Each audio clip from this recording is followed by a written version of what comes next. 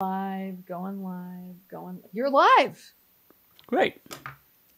Okay, here we go. Yes, so here we are. So now we are on live for this podcast and our first YouTube live stream. So welcome. Thanks for having me. Dave Irwin, you will always be the first guest on my YouTube live. First live guest. Right, and it wasn't painful at all to get here. All right, so welcome. You and I are going to spend a brief amount of time, though we could probably spend hours discussing this.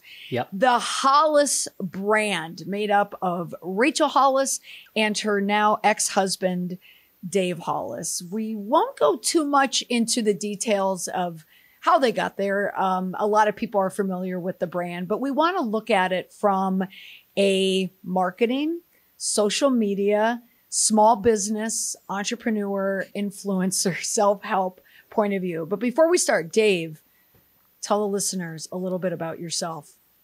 Okay. My name is Dave Irwin. I am a marketer, live in Toronto. Clearly, I'm not from Toronto originally. I'm from Ireland. And I come to marketing by way of sort of global banking. That's where my background is in. So that's why I tend to focus on the business side of marketing. Which I love, and that is the reason why you're here today. You and I met, naturally on social media. And one aspect of your talent that I grew to appreciate, we meet frequently in a weekly Twitter Spaces, the hashtag PR lunch hour.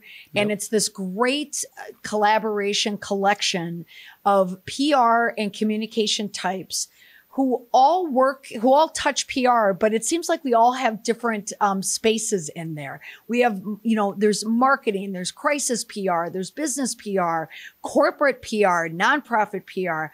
I love joining in on this. And what you talked about, there were two things that intrigued me to bring you on to this episode is one, whenever we bring up an issue, whether it's the NFL or Peloton, whatever it is, you always bring in the business angle, the analytical business side of it, which I find valuable.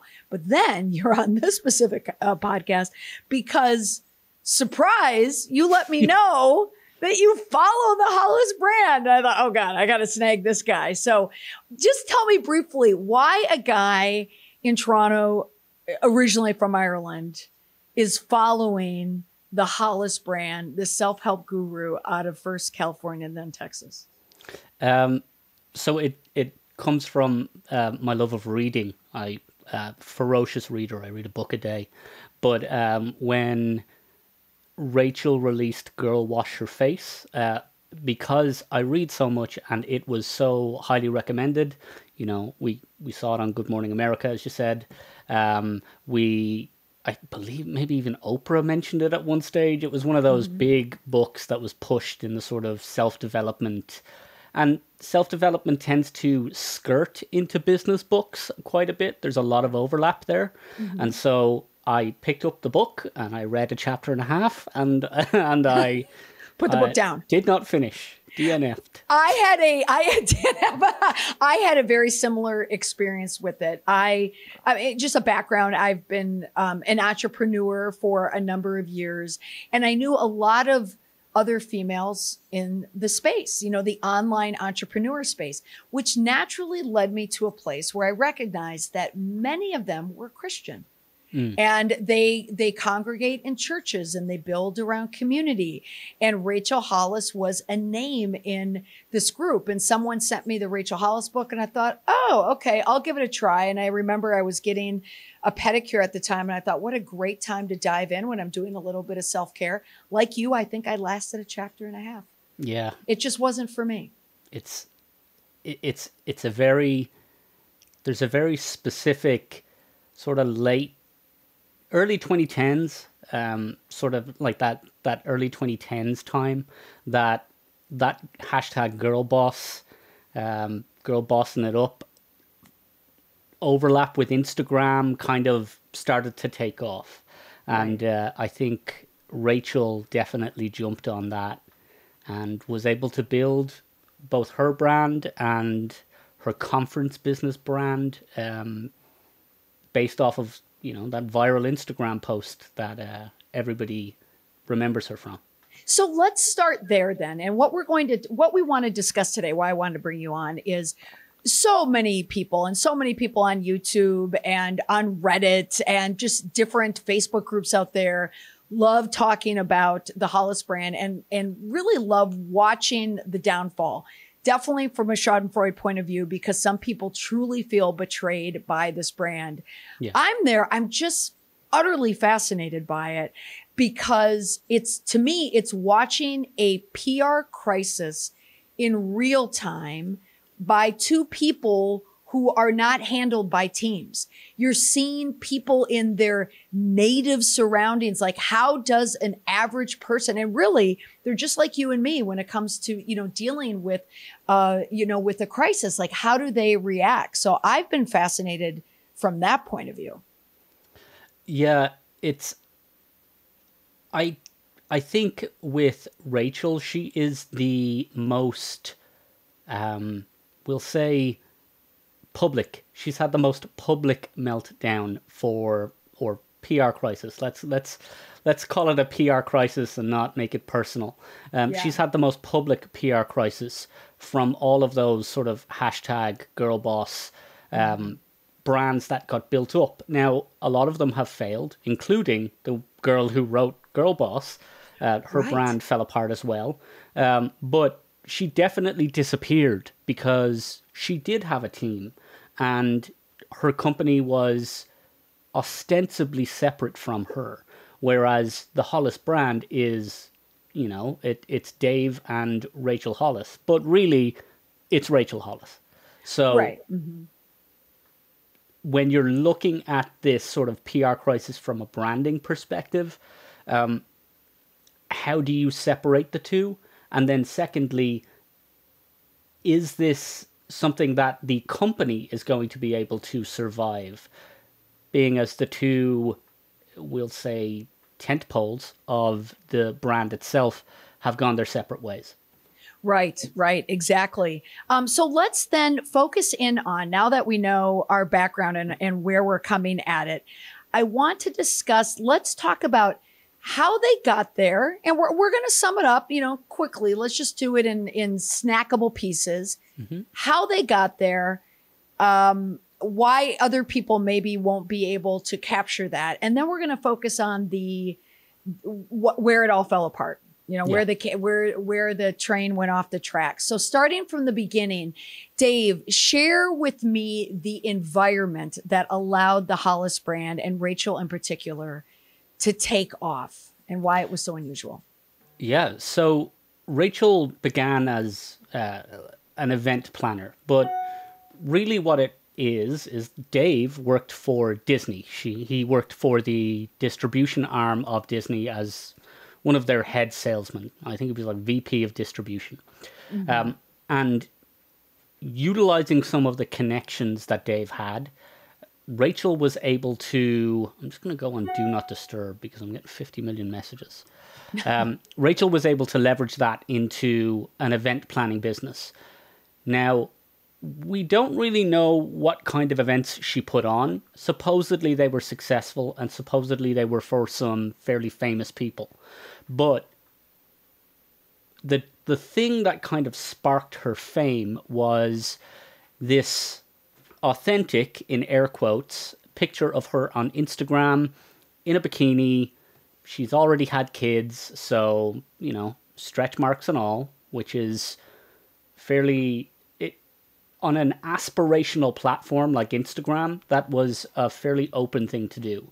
Now, the thing about it is that form of authenticity quickly became plasticine. Let's just put it that way. It became something that was manufactured as opposed to the original post, which was supposedly authentic.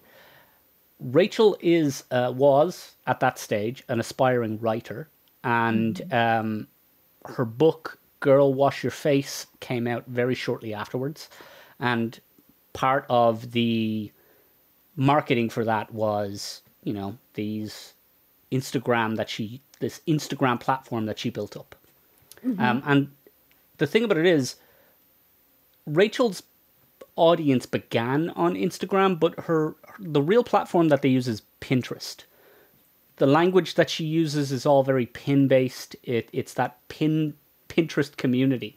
The way I describe it might sound a little bit dismissive, but that's not what I mean at all. But they're sort of Midwest, Southern, white, big hats, long blonde hair. They use Pinterest and they like Etsy. That kind of demographic. There's a lot of single moms in there and military spouses, and there is a lot of overlap with the MLM community, and so she was able to leverage that audience to sort of build her brand and build the Hollis brand. And then part of that was the podcast, which is how I sort of initially connected with her. I found the Rise podcast and I was like, who is this person? And then read the book and did not like it. And did not like it. And here you are talking about why you did not like it. Some other piece of the environment that she was in that I've noticed, and with all of the criticism that is levied against these two, it's throughout numerous Facebook groups. Certainly there is a very big and growing subreddit, Hollis Uncensored, that is filled to the brim with former Hollis fans, disenfranchised Hollis fans who've invested not only years of time and emotion and money into this brand. They feel let down, they feel betrayed. And in my work, in PR crisis work, I get that so often with clients where they have their community, their consumers, their customers strike back. And so often it's from a point of betrayal when people feel betrayed. And certainly that's what's happening with the Hollis brand. But what I don't see as discussed as much, which I'm fixated on, are people like Rachel Hollis and people of her ilk. Self-help, entrepreneur, girl boss, bootstrappy, Tony Robbins-esque type people, is so many of them captured their communities, their eyeballs, and the revenue at a time when social media was a little bit more the Wild West. The algorithms were designed to create community quickly. It wasn't a time where you really had to invest in advertising on social media, because I believe that they were just trying to amass as many followers as they could. So many of these people, Jenna Kutcher would be another name, Amy Porterfield, Pat Flynn, so many of these people just skyrocketed to the top because they were bolstered really by social media, compared to now when these people are preaching to their minions and to their followers, well, you can do it just like me. Well, they can't, because the environment has changed so much. Would you agree with that? 100%. And it comes down to the sheer number of people that are on the platforms these days. If you look at something like Instagram as a platform and just the amount of people that they have, and that audience transitions over to Facebook a little bit too, but less so for the past 2 years, because Facebook's name, brand recognition, has really been dragged through the mud since 2017. But Instagram itself as a separate brand has just so many people on it that you are competing with that many people. Whereas in 2012, it was the place to be. It was, millennials wanted to be on there. They were, skinny lattes and unicorn hair. Whereas now it's TikTok. What is unicorn hair? It's like multicolored hair. And, gotcha. Okay. Yeah. I'm old. I guess I'm too old for that. And now you have TikTok, which is completely different. It's a completely different aesthetic. And that authenticity that I mentioned earlier on just doesn't translate to that app. So Dave, you just said something that sparked another thought in my mind on all this, because I do want to, quickly wrap up this first part by discussing why she became big in a very manufactured environment, that what she was projecting wasn't actually true. But before we get there, I want to point out that where she grew in a Facebook, Instagram, Pinterest world, it was TikTok that was the platform that was her downfall. Yeah. Yeah. And whether that be because it's harder to be that style of authentic on TikTok, we don't know that yet. It's not an old enough brand to be able to see whether that works or not. But the early adopters on TikTok, at least, it was very much a case of try everything and then see what sticks. Right. Whereas Instagram is very aesthetic, and that sort of the aesthetic, everything has to be perfect, came from when they purely did images. They invented, well, they didn't invent, but they popularized the filter. They popularized face tuning. All of that sort of, that aesthetically pleasing brand that Instagram grew came from the single images and the early adopters on Instagram who were photographers, and they wanted their stuff to look good on a small screen. There's like massive reasons as to why it ended and it evolved that way, and I could talk about it for hours, but that would pull us away from the Hollis brand. Yeah, from the Hollis brand. But so we'll wrap this up. But the other piece of that social piece, which could be an entire discussion on its own, almost seems like it would be an excellent white paper, is like the Facebook was the one platform too where you can really create community. The Instagram, Pinterest is putting your brand out there in photographs, as you mentioned. But leveraging Facebook groups is a way to increase your brand and increase your revenue. So when she had her books, for instance, Girl Wash Your Face, in her group, she asked people, will you be an influencer of my book and tell people to buy my book? And that Facebook group is almost like a money stream. Like, yeah, open the door and the money comes out there. So it all speaks to this environment where she had the right preparation and hustle with the right timing and with a lot of luck, I think, to explode how she did and why that brand became so big. Yeah, and she speaks to an audience. She knew one of the ways that you sort of pick your audience is in any marketing campaign is to know where they hang out already. So you want to be where they already are. You're not trying to make a market. You're trying to go where they already are.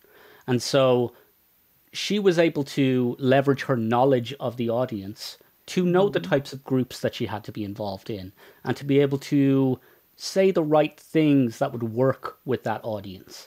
And she certainly was able to do that on Facebook and on Pinterest. Yes, without a doubt, without a doubt. Okay, so we've discussed how they got there, how big they got. Eventually, Dave Hollis leaves his job at Disney, the vice president of sales. Let's just talk about that Disney connection for a moment. What Dave Hollis, making easily a seven-figure job, I would say, by the time he was leaving, at least with bonuses, they had a lot of income coming in, and his income was propping up her business, which likely didn't make a lot of money in the beginning, which you don't hear about in the narrative. Yeah. Especially before they started, like when you start a conference, unless you have a corporate sponsor from the get-go, it is really expensive. And I imagine her leveraging the media attention that she got to, instead of having a grassroots movement, it's probably grassroots by, the likes of, say, South by Southwest. She's getting way less numbers than that, but it's still a massive expense to put on these events. It's renting the place. And the thing that really kills you is the insurance, because you need insurance for yourself, for all your employees, for the crowd that's going to be there, because not everybody's going to sign release notes. And so that is going to hurt your bottom line. Right. And when you are building a business that is in the event marketing space, you have to either have the sponsorship to be able to pay for that insurance, or you're going to front the money yourself. And I'm unsure, because I don't know, whether or not Rachel had the sponsors at the beginning, but she certainly was able to leverage those sponsors later on when she attached her brand to the MLM space.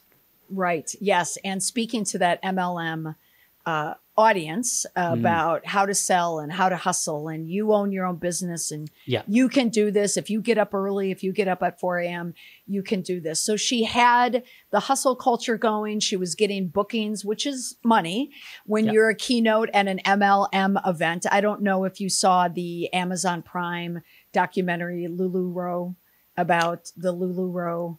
I haven't seen it, but I've been in groups speaking about it. Other people have told me about it. Okay, I think you would like it. I think you should watch it because it does speak to all this. And there was a glimpse of Rachel on that documentary. But people now are more discerning when it comes to who they're going to spend their money to, who they're going to follow. The last piece before we leave the downfall, I want to talk about one other area that isn't highlighted. I don't see it all, even in these interviews about her. That not only did she leverage social media, she leveraged her husband's income, but she also leveraged her husband's connections. By working at Disney, it was a company that owned ABC. When Rachel got her start, as you mentioned, with the tiger stripes Instagram post that these aren't stretch marks, they're my tiger stripes and I've earned them. That story went viral because she was on GMA, Good Morning America. That to me is a phone call that Dave Hollis made to a booker at GMA and asked, hey, can you put my wife on the show? Yeah. Every piece of collateral content that she rolls out, every book, her first stop, and sometimes her only stop with national media is GMA. The average entrepreneur is not going to get a national morning show booking. And so I think that had a huge play in her success. Definitely. And it speaks to that demographic again, because, you know, who is watching Good Morning America? It's mothers at home. It's military spouses. It's people who are either not on the way to the office or who are catching it up later in the day, but more than likely you're watching it in the morning while you're getting, either your kids have gone off to school and you're sitting down for your coffee, or, you know, you're getting them ready and that's on in the background. Yeah. And something I just saw on Hollis Uncensored too was that she also had a clip, really her first clip was on the Disney Channel. I'm blanking on the name. I had 4 kids, and so I lived this Disney Channel. I can't think. It was the pirate. It was like JoJo and the Pirates. I can't remember. It wasn't JoJo. That was a clown. But at any rate, I'm conflating my Disney characters. But she was even on a Disney Channel show putting together party supplies. So she was propped up definitely by something. Okay, so Dave, let's now go from why they were able to build when they built it to what happened. What was the incident that brought it all down?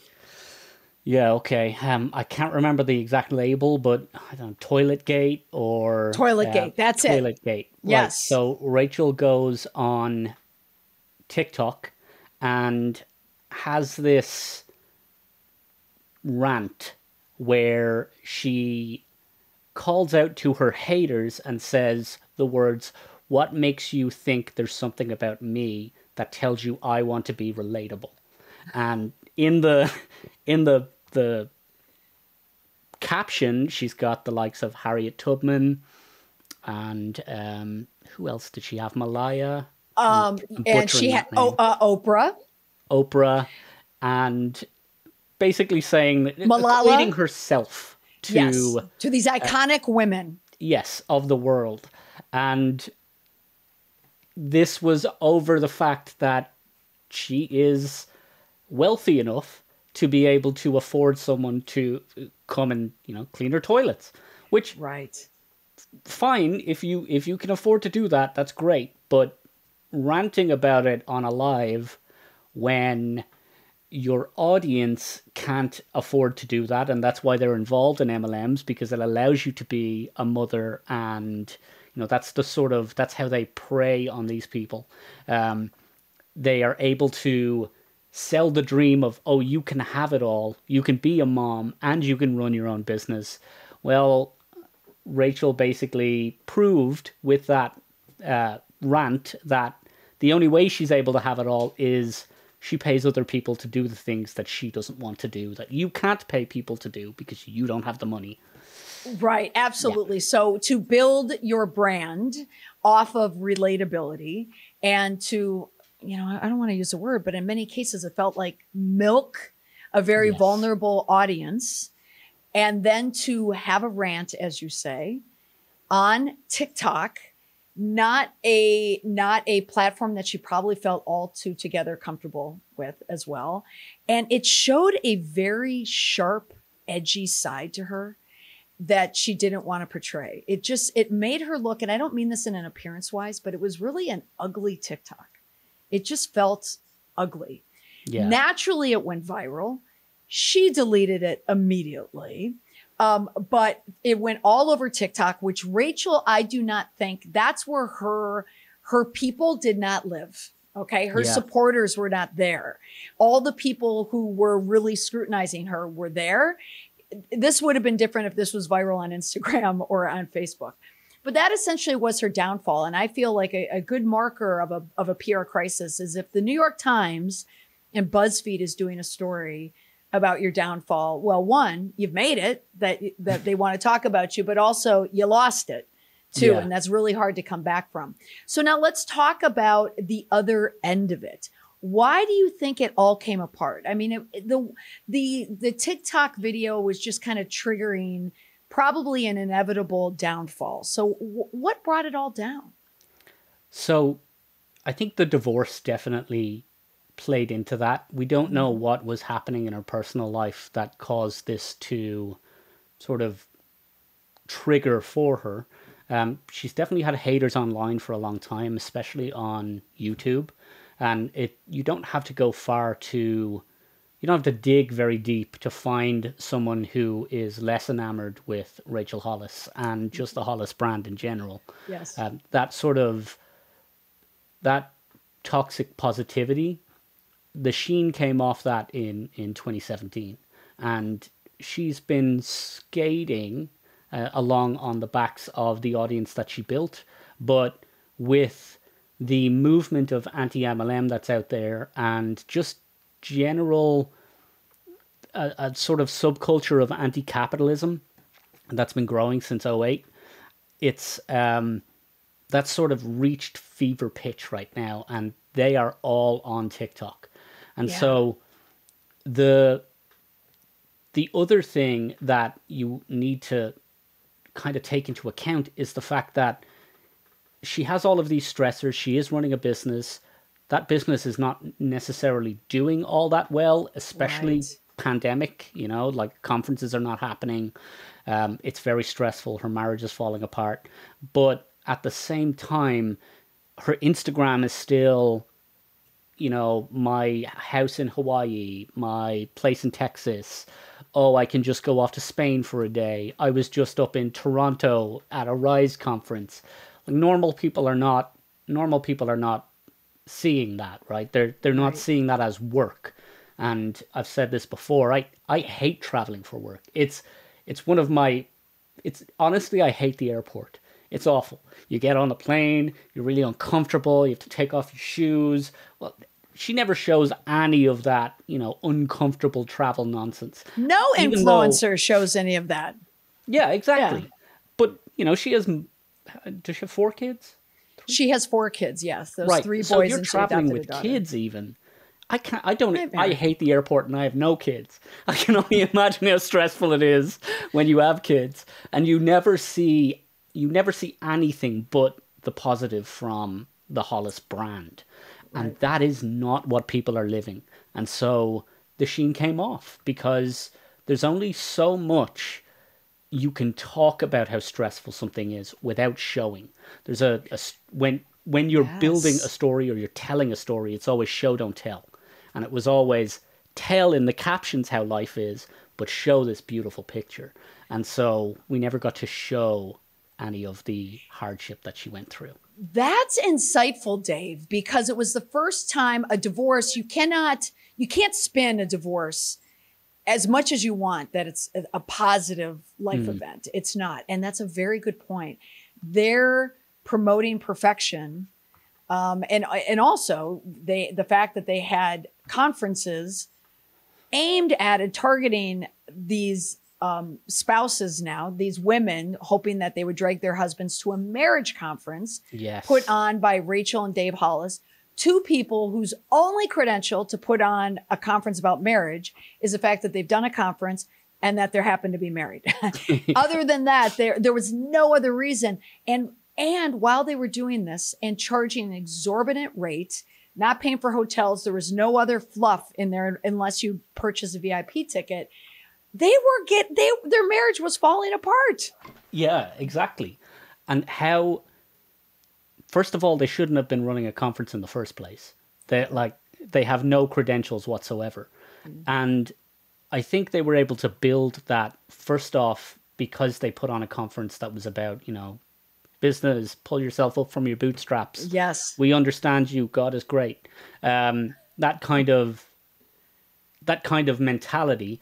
And then secondly, their podcast that they had together was very much, this is how we communicate. It's so important to us, giving advice that they weren't following themselves.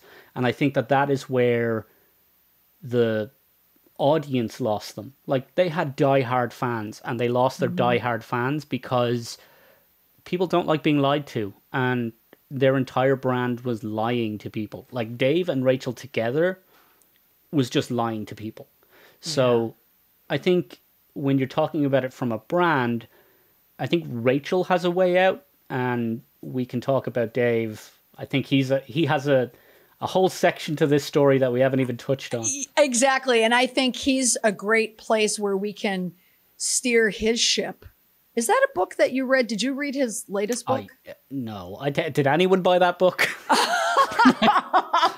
Oh my gosh, so many things wrong with that book. I did not read that book, but the worst part of the book was the 2-hour Instagram live stream, which I'll add a link to it in the show notes. I mean, it's something to behold, and watching it. And it was on a Saturday, and it happened to pop up on my phone. And I watched it a few times, and I remember I accomplished a lot in those 2 hours. And every time I look at my phone, he would still pop up there. But what you sadly watched was the manic downfall of a man struggling through just loss. And it was loss of identity, loss of brand, loss of his wife, loss of control. Yeah. And learning too that he lost the opportunity to be a big time player. I think what set him down that spiral is he was anticipating to have a big publicity rollout. He was supposed to be on Dave, what morning talk show? Oh, Good Morning America. And it got cut. Yeah. And that, I think, from watching the stories, because of course I was fascinated by this, was when he took his turn. And it was a point of no recovery from him. And that's where he is right now. I think he's in an unrecoverable place. But what do you think? I think so. And I think part of this is that Rachel wanted to be the celebrity, whereas Dave was an executive. And Dave taking on some of these roles that he took on, I don't think he was ever as comfortable with it as Rachel is. And even you watch Rachel today, she's still charismatic. Like, I don't particularly like the message that she has. Like, I think it's a pivot. It's a pivot. It's charismatic. Like, I like the way she interacts with people. When she tells a story, it's really interesting. She has a good presence about her. And I think that Dave just never had that.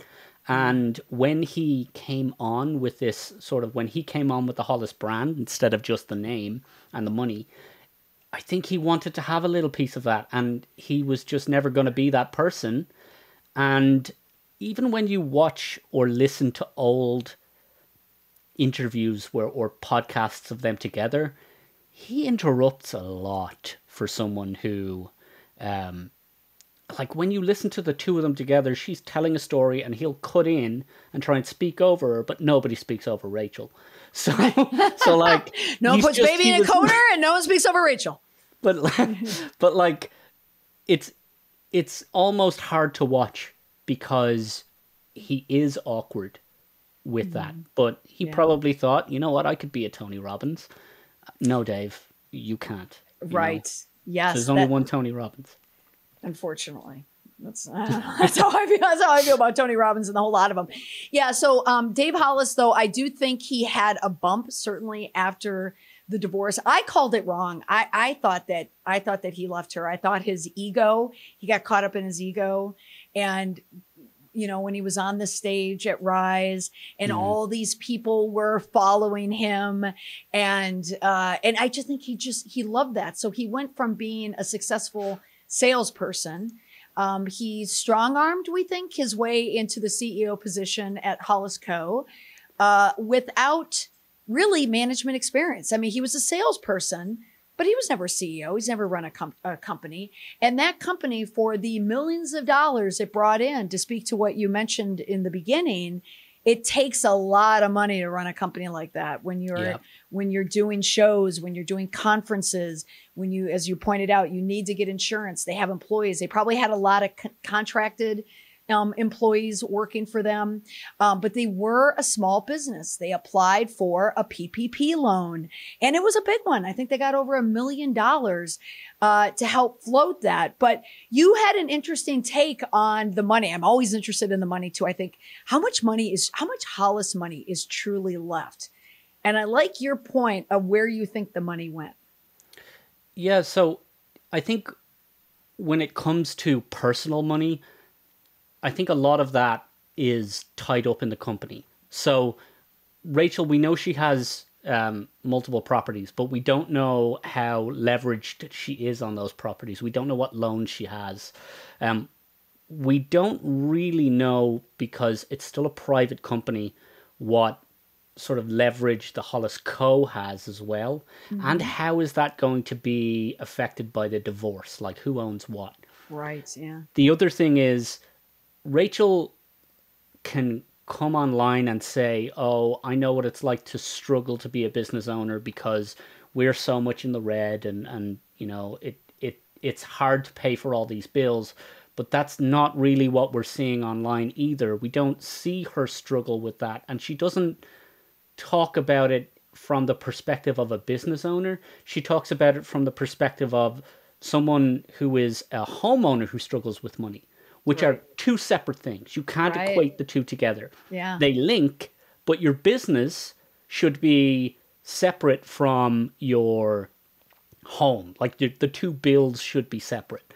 And when you talk about like the Rise conference, while Rachel is the brand owner of the Rise conference, they are two separate companies. So Rachel has her stuff that she speaks and she gets paid for. And then there's the Rise company, or the Rise conference, and that is a separate entity. I wonder how much of Rachel's own money went into floating those conferences and making sure they're paid. And then, you know, how many sponsors pulled out and how many contracts was she not able to get out of over the pandemic? Because we know conference centers, I think there was 4 months where they were like, okay, we won't expect payment, but you know, after 90 days, the banks start coming for them. They start coming for their customers, and no amount of PPP loan is going to save you for 2 years of no conferences, right? Like it's so many of these event marketing places have failed because of it. But that's interesting. Your take on that, though, is where they split the money, which is why Rachel has money now and she can go to Hawaii and she seems very comfortable and Dave seems very comfortable, but maybe the business itself has no money and that's why they're laying people off and no one's really working for them. Maybe the two of them are the ones left with the money and there really isn't much of a business. And how much of a business is there without Rachel there? Would the Rise conference happen without Rachel? I don't think so. Yeah, I don't think so. she's the face. She's the face of the brand in the same way Disney used to be, but unfortunately, she doesn't have a cute caricature that can take over for her. Right. And that the cuteness certainly came off in that Instagram or the TikTok video The that TikTok, she did. yes, So, certainly. yeah, I'd be interested to see if, and I'm not saying I want it leaked or anything, but if it was ever leaked, I'd be interested in seeing what the business fundamentals for the Hollis Co. actually was. Because without a doubt. I can't imagine they were not severely in the red. And how much were they paying themselves, right? As owners and, executives at these companies, because we don't know that either. They were getting money from public speaking and the book sales and media appearances. How much money were they paying themselves thanks to the conferences? Because that is it's just one of the things we don't hear about, and we never will, because as much as Rachel said she doesn't want to be relatable, her brand was built on relatability. Absolutely. Absolutely. So that's an interesting take. So I'm now going to look at it a different way, that the business itself was probably struggling, needed the loan. That's why they laid off so many people. Why people I saw in the subreddit, the Hollis Uncensored subreddit, that people who are working with her right now are in the process of looking for jobs. So, so Dave, what do we think? Last question before I'm going to ask you that one indestructible PR tip. But what is in store for Rachel Hollis? What's in store for Dave Hollis? What's in store just for this idea of the self-help guru preying off of these communities in a social media sense? What's next? So I think Rachel's audience has definitely changed. She's gone anti-MLM, and we saw that in her last book, which was another hit that she took, because after speaking at so many MLMs and that audience being a big part of her core audience, when she released Didn't See That Coming, and she basically lambasted that business model, that audience sort of fell apart, and they're a big part of that Reddit chain as well.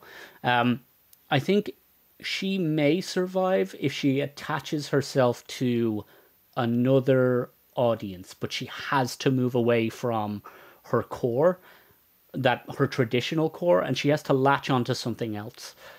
The one that she's going for at the moment, this hippy dippy sort of moon goddess, yes, everybody have crystals, they're not the ones. They're not paying to go to conferences.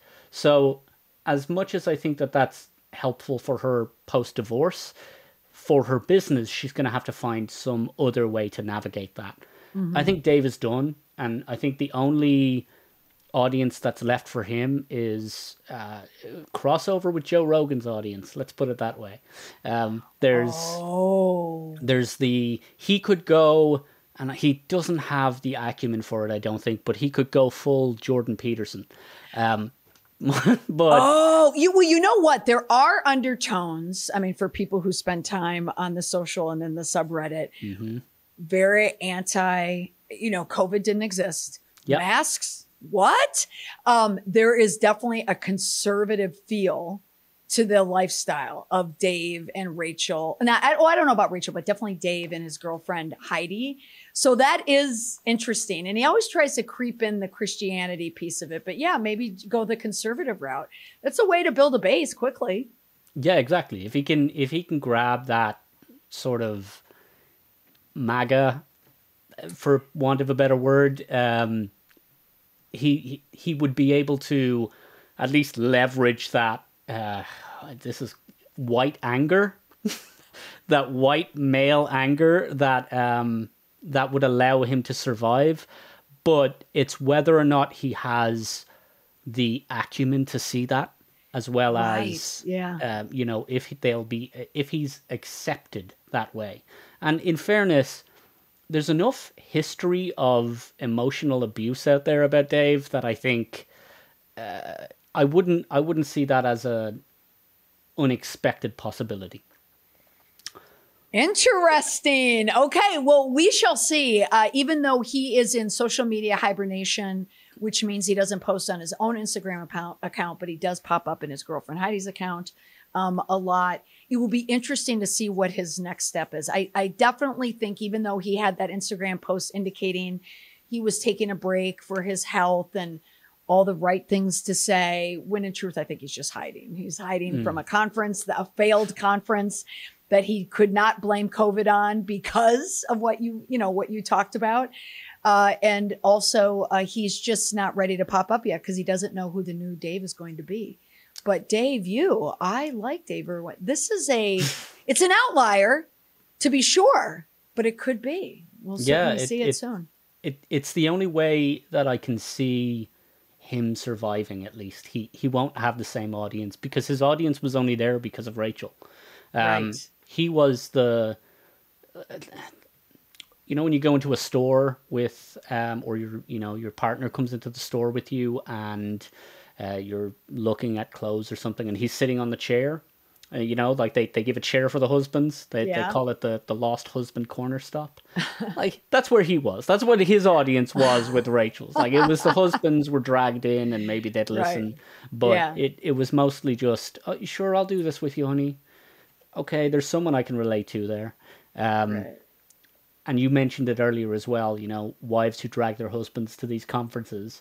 I think that the only way to sort of leverage an audience at all, because he's not going back to being an executive at a sale, like as a sales executive. Yeah, I don't know. Unless he takes a significant step down, I don't see him doing that. And whether he even has that anymore is another thing. Like, does he have the ability to?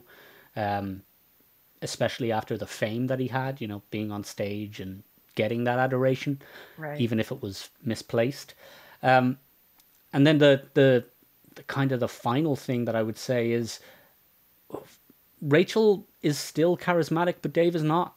And that was definitely shown in his 2-hour Instagram live, right? Like, without Rachel, what is he? And that certainly comes across because even before he took his break, he wouldn't shut up talking about her. You're right. That's a very good point. He is not an engaging speaker who draws you in. The word that often gets told about him is he puts out a lot of word salad. Yeah. He speaks, but it makes no sense whatsoever. Just tosses in and shakes it. He has a good timbre to his voice, but it's empty. There's nothing that he says. That's a very good point. He doesn't have that evangelical and there's other people out there that have that. There's Jay Shetty. He wrote Think Like a Monk. If you want to go positive masculinity, you can go at and that hustle culture, you've got your Gary V's and your Tony Robbins, and he just doesn't have the presence. He doesn't. Gary has his F-bombs and his... He's a brand. He's a brand. Exactly. Yeah. And Dave just doesn't have any of that, which is surprising because I think as far as sales and sort of sales process, Dave is probably way more, if you want to say, authoritative, if he could even leverage any of that, or if that had been part of his brand before, he would have been able to go there, but he just doesn't have it. So he doesn't have it. Okay, great end note. Last thing, with every podcast, I always ask a guest, or I always include one indestructible PR tip. I'm in the business of helping people create brands that cannot fall apart, like the Hollis brand. Dave, what could you share imparted from this discussion about the Hollises, about branding, selling yourself, your reputation in that online influencer / entrepreneur space? Yeah, one thing I always say is a personal brand is a privilege, and not everyone gets to have one. You're working your job, you're raising your kids, you've probably got a side hustle. You don't need the added pressure of also trying to build this online presence as well. Your brand is built when you deliver on your promises. So focus on delivering on your promises. Try and document it when you can, and your brand will build by itself. But don't don't spend too much time online trying to build something that Rachel and Dave had, because we've just see it all come crashing down. Build your business, not your brand, or the brand Yeah. will come. Build your business and the brand will come. Dave Irwin, where can people find out more about you and your business? Oh, yeah, I'm online. Dave Gets Social, pretty much everywhere. And then you can find me, I blog on my website, davidirwindesign.com. Yeah. Fabulous. And of course, you pop in on Twitter Spaces PR Lunch Hour every Friday with me, or we try to do it every Friday. They're certainly there to carry on the conversation. Hey, Dave, thank you so much for taking this little slight deviation in your job and mine too, just to put under the microscope this brand, this Hollis brand, and why they were $1 million brand that fell apart, and it was just some basic business practices. So thank you so much for breaking that down for everyone. Thank you very much for having me. I'm grateful that I can look at the fallout of what it amounts to self-help gurus that I don't really have a lot of respect for from a business acumen perspective, because it gives me a reason now to actually look at it, as opposed to just schadenfreude. Right, exactly. That's why I'm there. All right. Well, thanks so much, Dave. I appreciate it. No, thank you very much. Bye. Okay, so we'll stay on until we know it's downloaded. Okay, so it's 51 minutes, 3 peak people, 6 playbacks. Okay, so this is good because it wasn't promoted. You know, it just went up there live, but it worked. Excellent. Oh my goodness. Thank you so much.